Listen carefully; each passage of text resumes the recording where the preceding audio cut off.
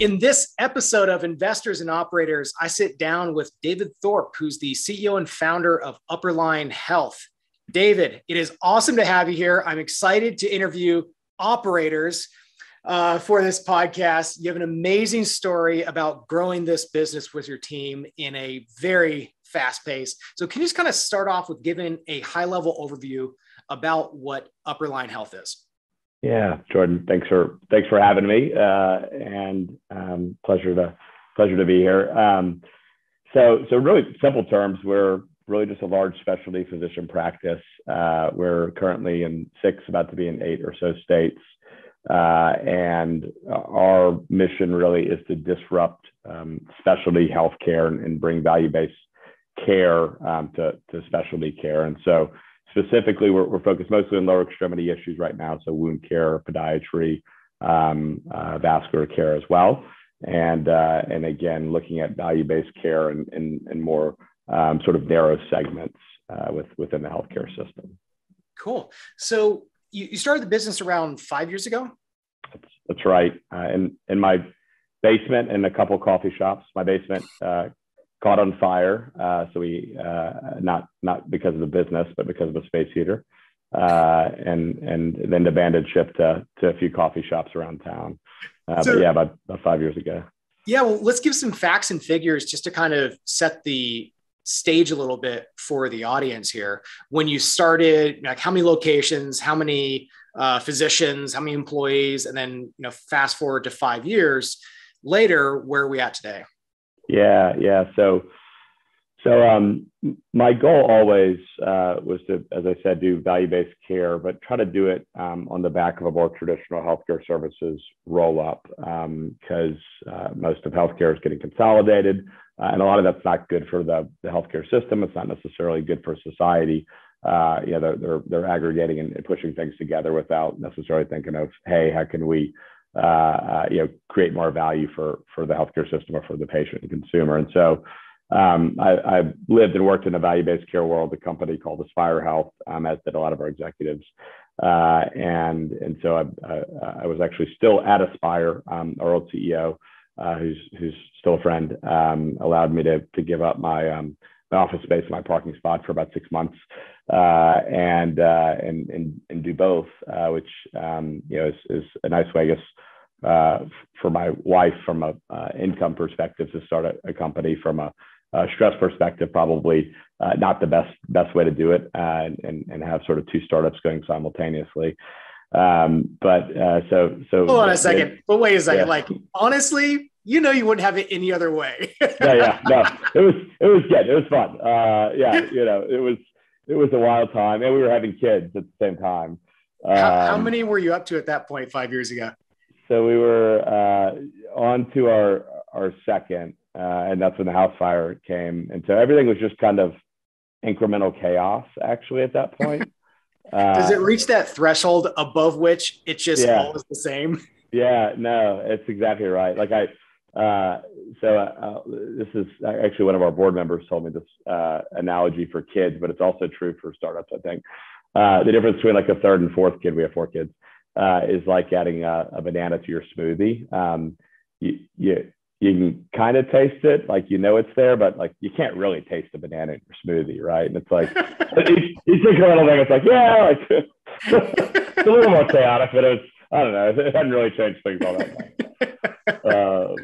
So that was doing both at the same time, and it allowed me to really think and hone this value-based care pitch for specialty care, and sort of the idea behind it came from I kept hearing health plans, they would flag a lot of these chronic wound care patients for us at our previous company, and we weren't really built to tend to those patients.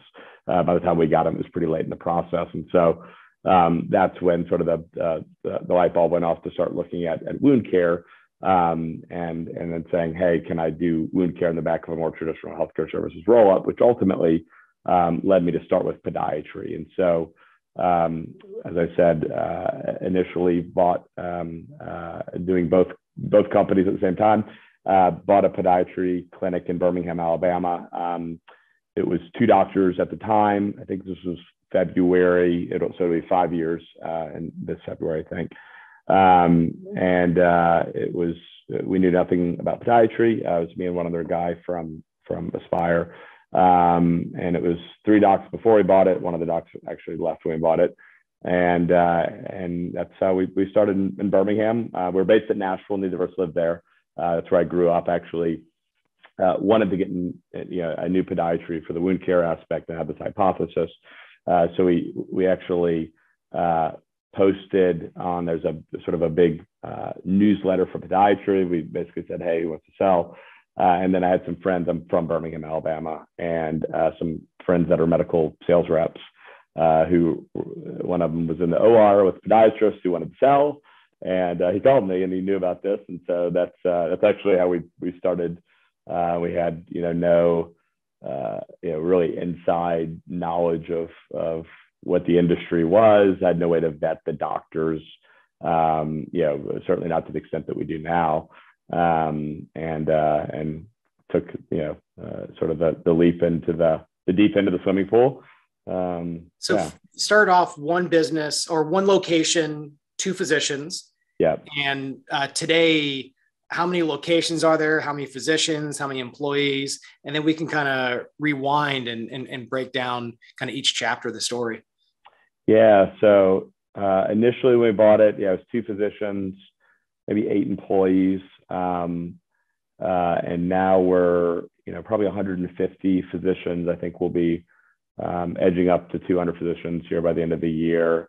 850 employees, I think today. So probably, 950 or so, maybe 1,000 by the end of the year. We've basically doubled in size, or more than doubled in size, every year over the last 4 years.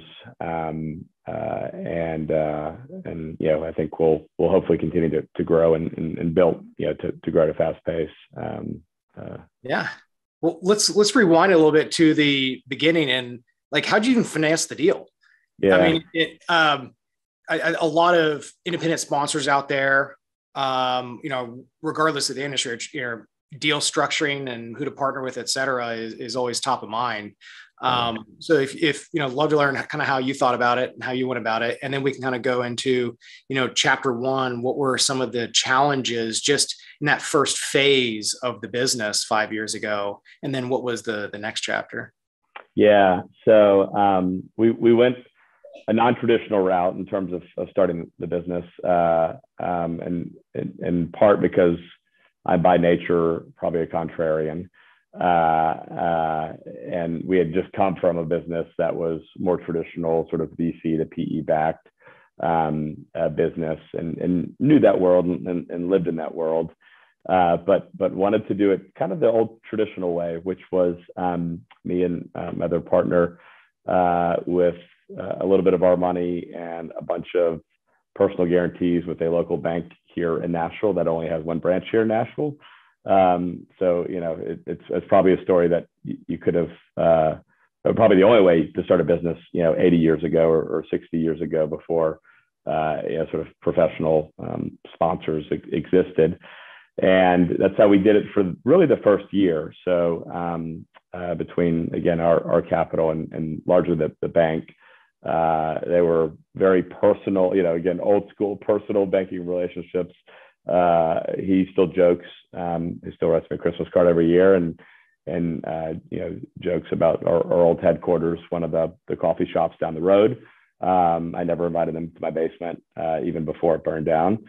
And he was paying attention to the business and in a way, that a sponsor might, but also with a little bit of a different banking hat on, obviously. And so we got the initial 2 doctors. We grew up to 3 in Birmingham, and then we basically found some smaller 1-doc shops, tuck-ins throughout Alabama over a year's time period, and into Tennessee that we financed ourselves by and large. And there was good and bad with it. I think the good was I lived the small business owner world, of looking at cash in your bank account, thinking about really small dollar items and how that impacts the business, which I wanted to have that experience. I don't want to do that necessarily again, but it was a great experience to do.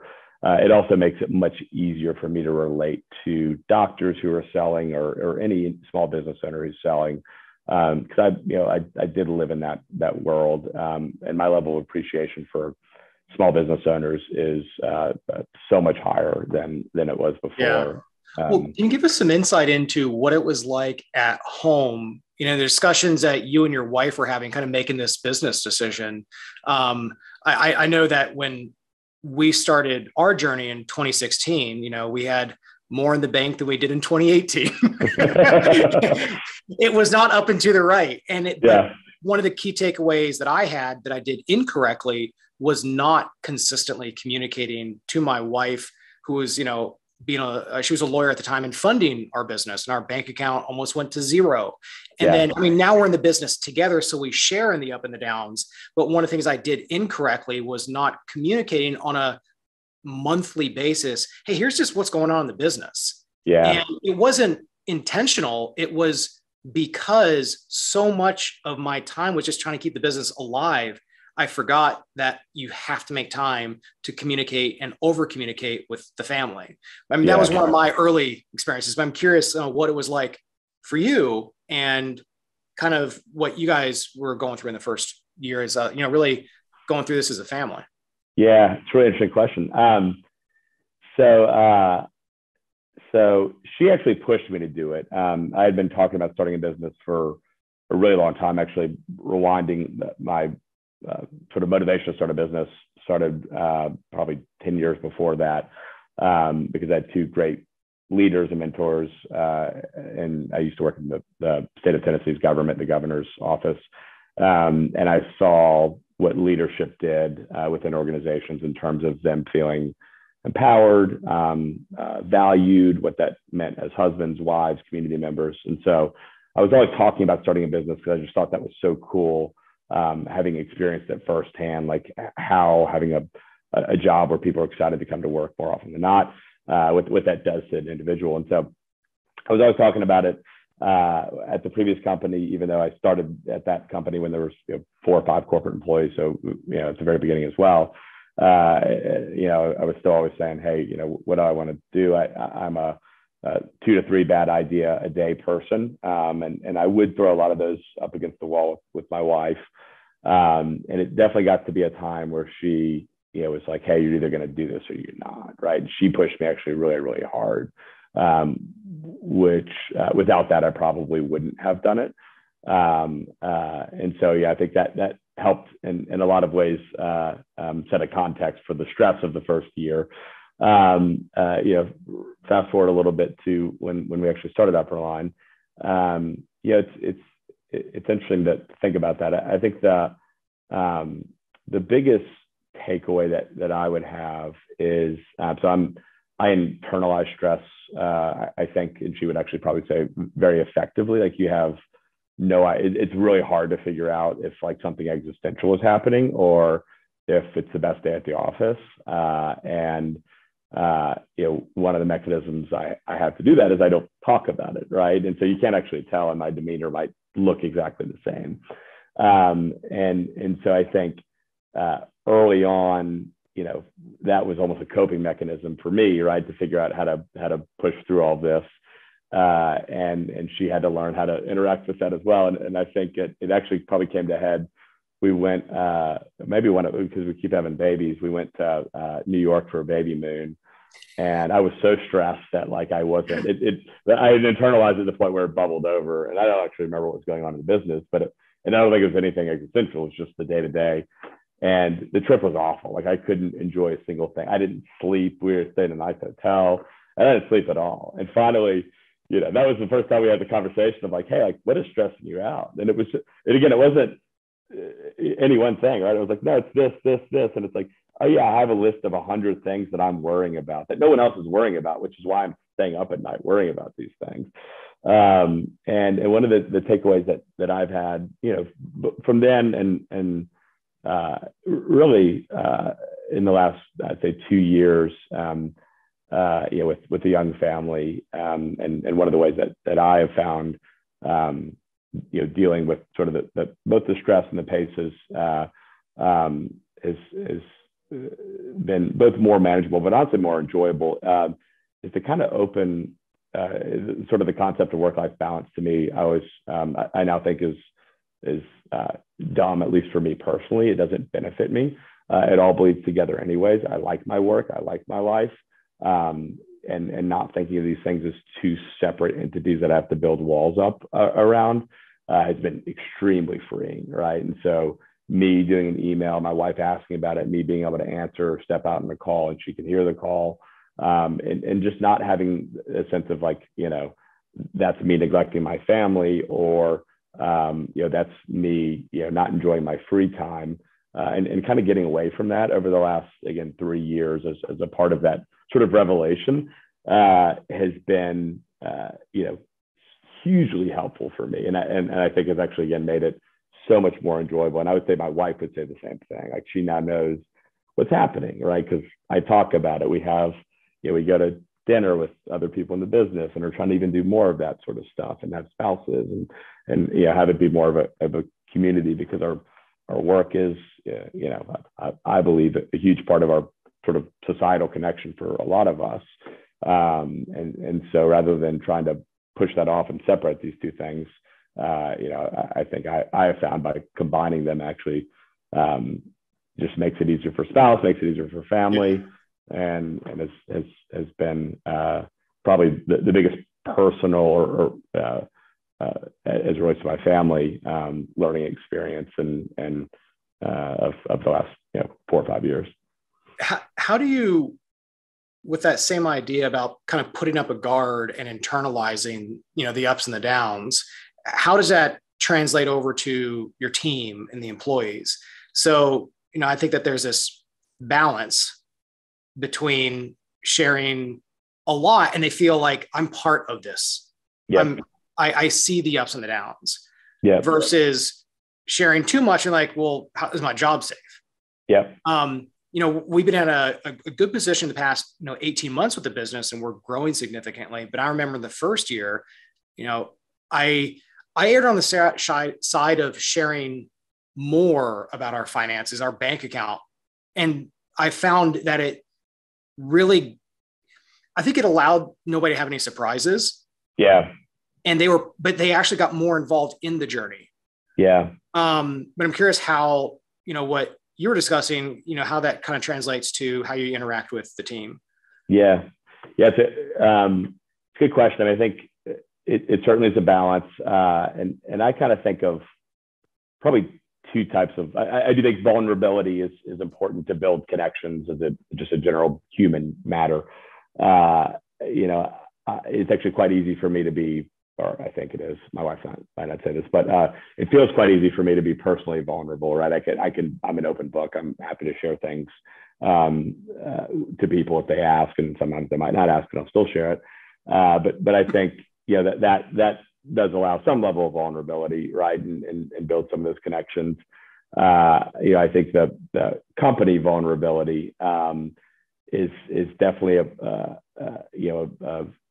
sort of more of a balancing act. The analogy I used really early on is, when you start the business and things are still more existential, you're charging the hill and having everyone follow you, and you're not actually sure if it's the right hill.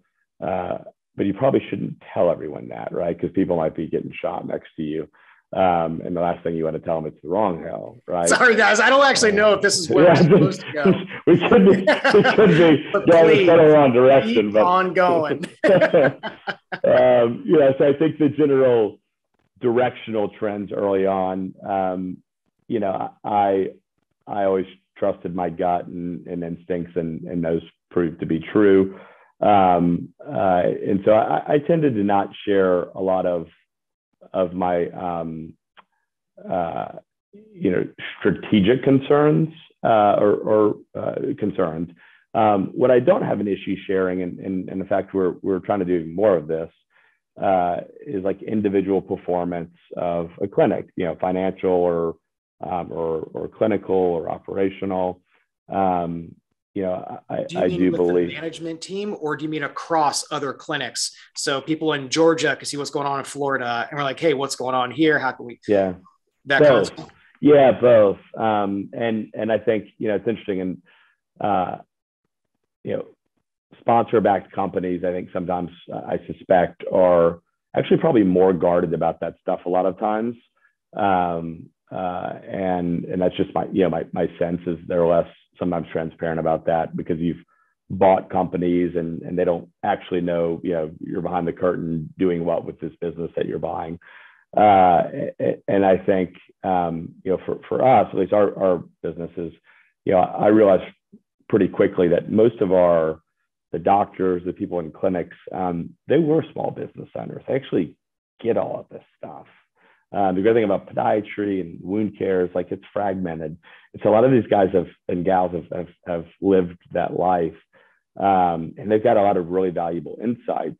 But they don't know if the clinic's doing well or poorly. Like they're not going to raise their hand and offer to help, right? They're not going to stay, late at night to try to fix those things.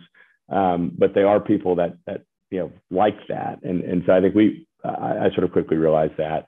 And I think we're trying to do more of that even as we keep growing within the company. But our doctors, our clinics, our doctors get rankings every single month, and see where they stand and whatnot. And so I think on an operational sort of fundamental basis, I am a big fan of doing that. On a strategic, is this the right hill? I did not sort of say, hey, here are my existential fears about this, right? Like here's where this goes to zero. Early on, I didn't share that all that much, but in part because I don't know that the people around me were going to fix that. There's probably less of a reason. It's interesting that balance of and taking that risk, and is it worth the upside reward for loyalty and feel like a team and they're going through it, and do you have that core team that's like, hey, it's okay if we don't know we're going to go, get the right people on the bus, the wrong people off the bus, and then figure out where we're going to go, the whole Jim Collins concept. But it depends on who you have on the team and if they want that type of ride for that part in their career. That's right. That's right. Yeah, some of the people, again, if you're growing via de novo and mergers and acquisitions, like some of the people will sell because they want to be a part of a bigger, safer organization, right? Maybe in a market, whereas people that are here in Nashville, they want to be a part of a fast growth startup, right? And so telling them something that feels risky and existential, like they actually bought into that. And to your point, like they might get energized by that, like, hey man, I'm going to fix this. Like we're going to, lock together and solve this. Well, let's talk about how you have grown through acquisitions and just kind of maintained the infrastructure of the business and the culture of the business. I mean, from a high level, what's about how many deals have you done in the past 5 years? And then kind of walk us through, how you were able to do that sustainably, maybe some of the hiccups along the road, and, kind of where you guys are at today. Yeah. So I think we've done low 20s, maybe 23 or so deals. It's probably, we're probably on pace to add like 50 doctors via M&A a year. Our sort of second phase and third phase, which we can get into with value-based care. The goal was to buy this again and create a value-based care system. And one of the really cool things now is we're at that point. We take a step back and we see probably 200,000 patients a year, which is a huge volume of patients. And so now we've got a captive audience that we want to, add value to the healthcare system with. And again, that's sort of the next couple of phases where we'll do more de novo and sort of organic growth. Probably even bigger, hopefully, than the M&A side. Early on, before we have our infrastructure, right? Like we're actually watching the clinics, learning the clinics. It was a weird dynamic, I'll say, particularly early before we had institutional capital, and I was a small business owner, right? We would buy these things, and I would walk in, and I owned it, right? Like, I was on the line. Me and Stephen were, our credit at least was on the line. And we would walk in, and there would be a bunch of things you'd want to change, right? They've got junk on the wall. They've got, a messy sign-in sheet. They've got whatever it is, right? Ugly plants that are fake that I don't like, wallpaper I don't like. But that's that doctor's practice, right? What I actually bought was that doctor, and I want him to be happy. I want him to be, sold into the bigger picture. And you have to walk this balancing act of, hey, if I change his sign-in sheet, they might lose their mind, right? Like, they've had the same sign-in sheet for 25 years, and that feels like I'm taking their autonomy from them, right? And so, early on, we were really careful about that, because the most important goal was, continue to operate the business that we bought, as effectively as what we hoped it would be. And then once you get enough of these, you build your infrastructure, and then you're starting to get economies of scale and putting them on your platforms, and you decide, hey, here's what an Upperline box looks like. And we're still determining all of that right now, I would say. But so it was sort of a slow process for us, actually, of, when you're bootstrapped, you're watching them and waiting and kind of learning. You get institutional capital, which is 3 years ago for us. And, we say, there's a lot of things that, hey, if we invest in this technology or these people, right, we can really standardize these sorts of things. And so that's, sped a lot of it up. But even as you do bigger acquisitions, that's still true on a scale for 30 doctors as it was for one doctor. And you want to be careful about pulling out the rug and changing things and having poor integrations. And so, I think over the last, again, really 3 years, we've gotten fairly good at integrations. The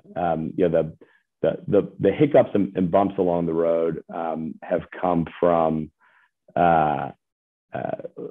it's actually to your culture question.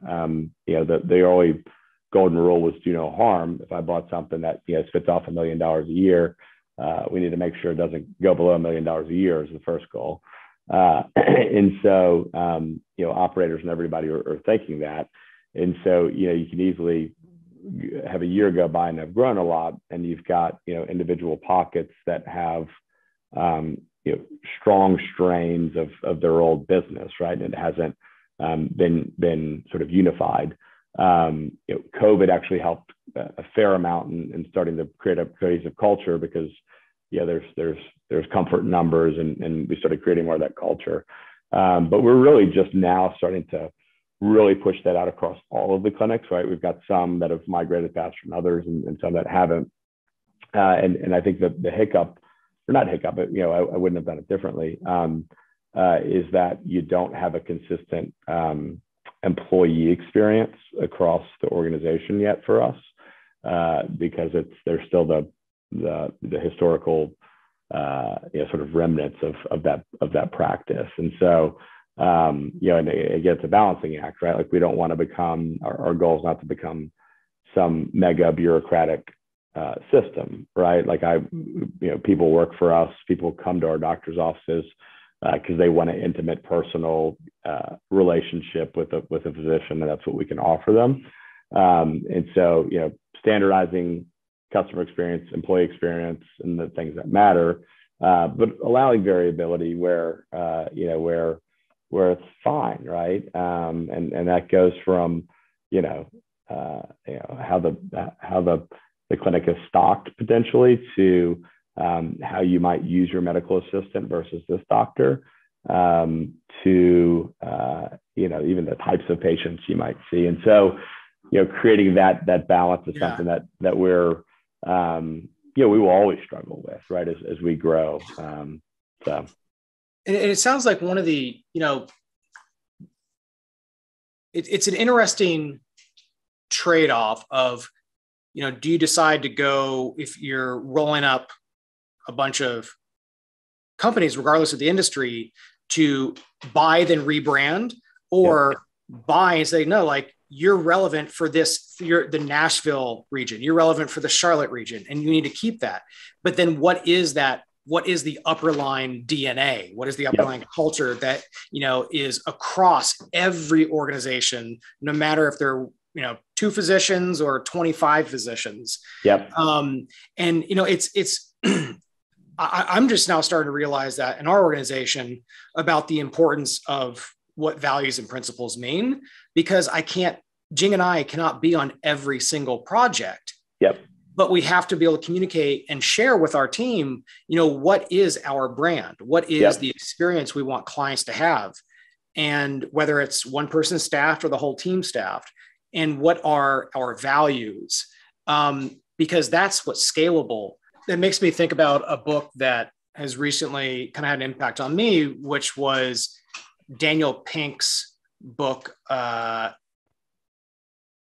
Driven.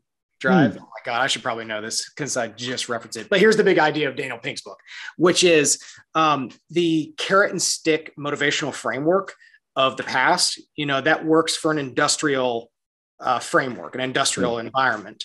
But for professional services or things that require creativity that are not algorithmic, if you make X widgets, you get Y output and reward. That's actually, that framework doesn't work. And what he proposes is this MAP framework of mastery, autonomy, and purpose. And so, it really was important for us to kind of start rethinking how we, motivate ourselves. How do we motivate the team to make sure that we're, this is something we spend 8+ hours a day on, 5 days a week.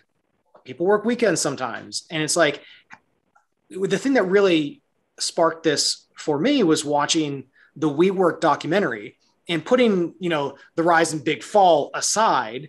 One of the things that the founder did that was amazing was he inspired people globally to work for a vision. It's like, how the heck did he do that? And so, what we're trying to really think about is, have a sustainable motivational framework and incentive framework.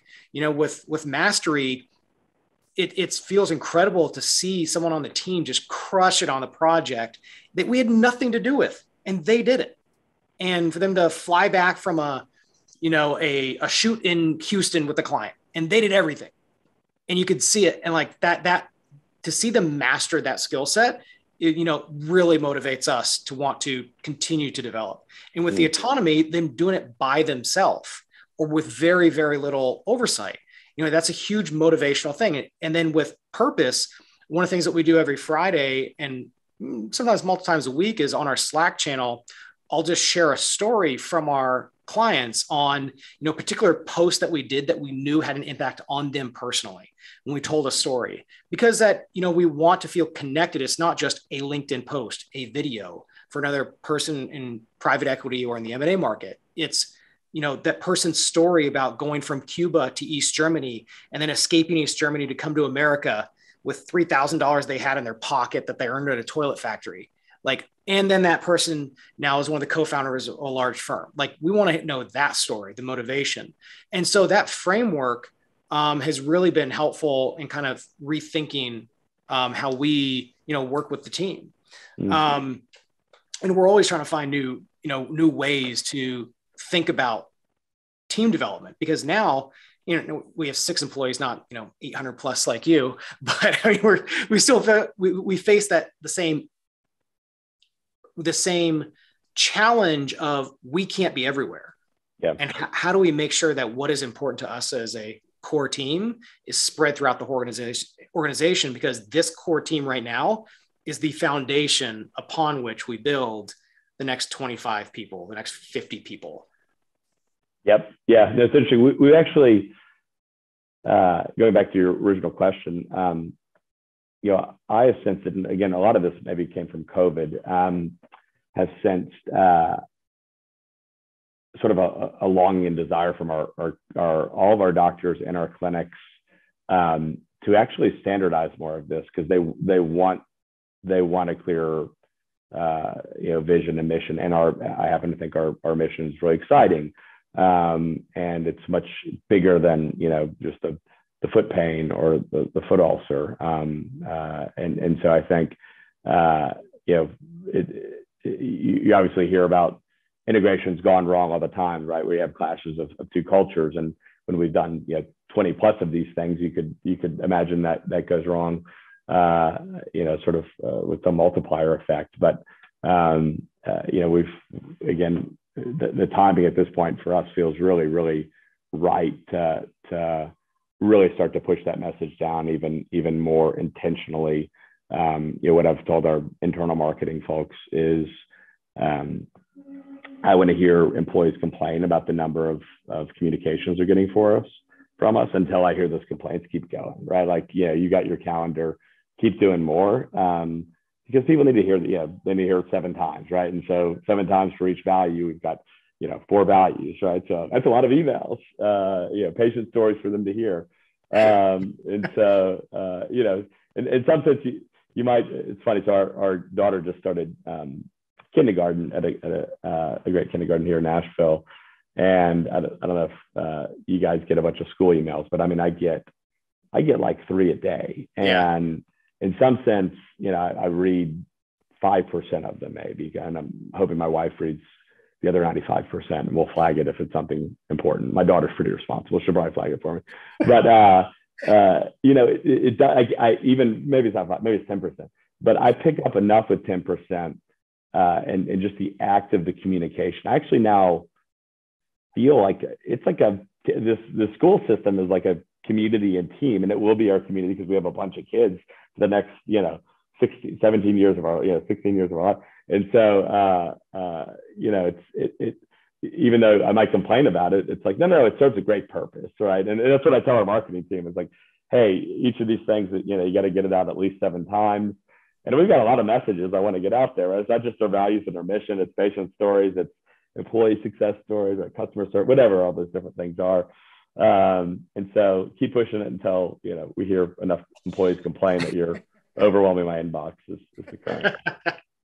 Well, maybe to kind of do some concluding thoughts, what would you say would be the main message that sellers out there need to hear about what it's like to work with Upperline? If they're in contact with you or they have not heard about you, like what's the pitch? Why should they work with Upperline? Yeah, so I think it comes back to the larger mission of trying to change value-based care and bring it to specialty care. So if you think of phase 1 of value-based care is largely focused on PCPs, where they've taken risk and done a lot of great things. But primary care is 60 to 70% of our healthcare system. So you've got all these other specialists out there. The way a lot of folks interact with our healthcare system is not necessarily through the PCP. And even aside from that, you've got a majority of our office visits with really well-trained doctors who can add more value to the system, who can catch diseases that are falling between the cracks, who can diagnose things earlier, get better care at lower costs. And so, I think the way we're going about this, I believe at least is novel from that aspect. And so, where we are today is, as I said, we've got 200,000 patients. Of those, more than half are 65 or older. Huge percentage have diabetics, diabetes. You've got very expensive wound care patients, vascular care patients. And so as we keep growing, we've got this sort of growth engine that's I think at this point, it's fairly well established. And so we'll keep sort of capturing more patients via a non-traditional route, right? The traditional route is the PCP model. I'm not saying we're trying to supplant the PCP. In fact, we'll work very closely with a lot of these groups that are doing that. But I think it's novel in that you say, hey, you've got, hundreds of thousands of patients. And even if you take a small sliver of those who have wounds that are very expensive, or diabetic patients, or fall risk patients, how do we now start creating models around each of those, right? So we're doing it around wound care. We're starting to do it around vascular care. And so I think, we're only just scratching, I guess, the surface of the sort of way that we can connect different specialists together to get different value-based care in our healthcare system. And so, I think that's the novel part about what we're doing. I believe that's also what excites me. This isn't just a podiatry roll-up, which you could do for another 10 years. It's hey, we did that because we've got a bunch of patients that we're trying to go upstream and do some cool things to the healthcare system around. And we succeeded, in doing that in terms of acquiring all those patients, and we're starting to succeed in terms of the outcomes with it. And so that can go on for 50 years, right? I think, the opportunity around that is huge, right? Podiatry is a $10 billion, market.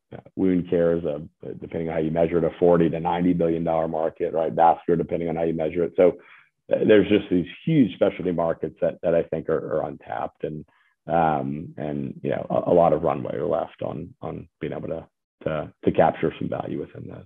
All right, so David, let's give the big reasons why a physician and a group of owners that you might be talking with in Kentucky, North Carolina, wherever it's going to be, like, why should they work with you, the team, and Upperline Health? What is special about Upperline Health?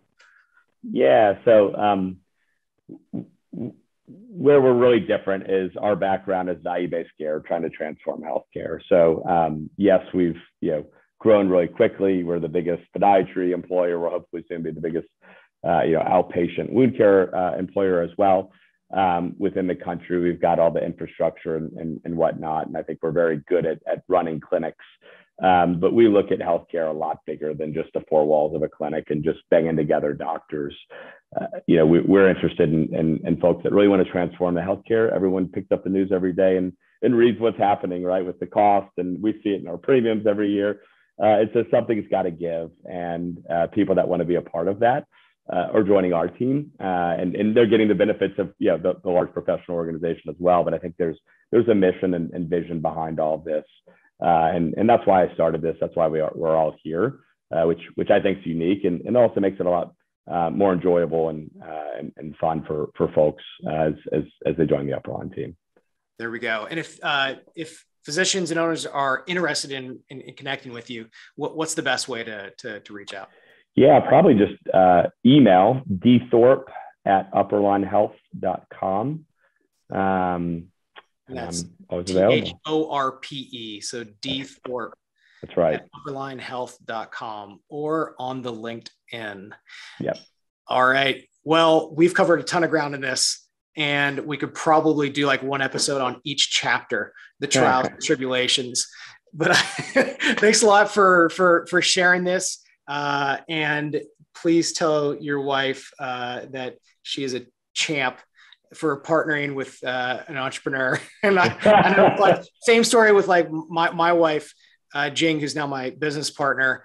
She's the one who really also encouraged me to not go get a job, but to start a business. Oh, yeah. We didn't want to wake up at 80 years old and realize, like, you know what, should have done this. Should have tried something that we want to do, but we didn't have the guts to go off and do it. We did. And, it's just incredible to have partners who are supportive like that, in our journey. So congrats again. It's been an amazing journey that you've had, and look forward to see what's in the future.